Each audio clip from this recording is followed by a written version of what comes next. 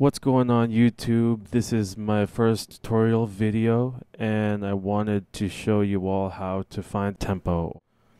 I know a lot of producers out there are big on sampling, and this is definitely a very helpful way of finding the tempo or the BPM. So first, let's listen to the sample.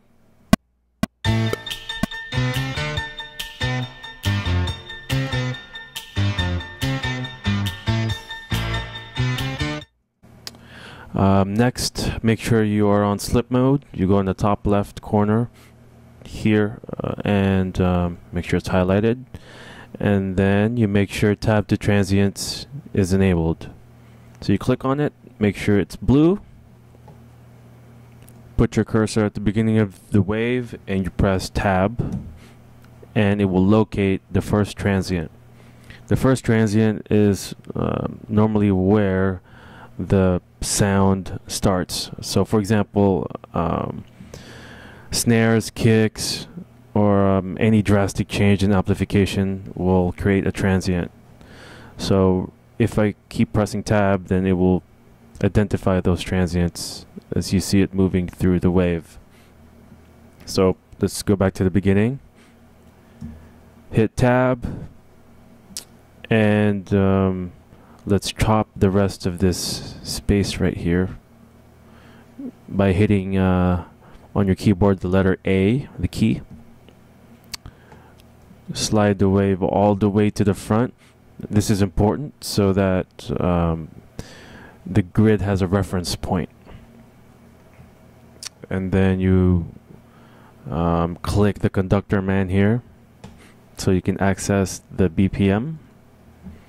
And now we're going to play the sample, but this time we're gonna tap it out. So you hit T on the keyboard while you're playing.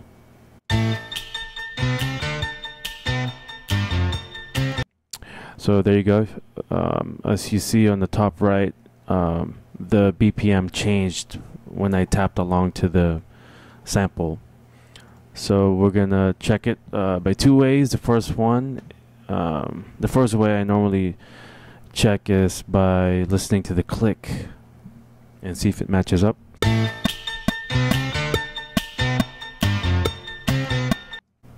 And it does match up. Second is you can do it visually, so you can go on grid. I normally check it a quarter note. You zoom in and you look at the transients.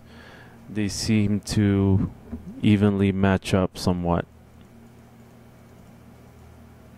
So let's listen to it again.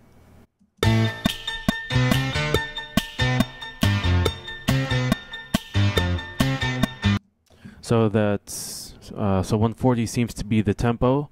So you can select grid mode, and once you're on grid mode, then you can move it around the session, and it will stay on the grid, it will stay on beat, and it will keep its tempo. So there you go, short and sweet. That's how you find the tempo of a sample. If you have any questions, feel free to write them down on the comments below. Don't forget to subscribe and have a good one.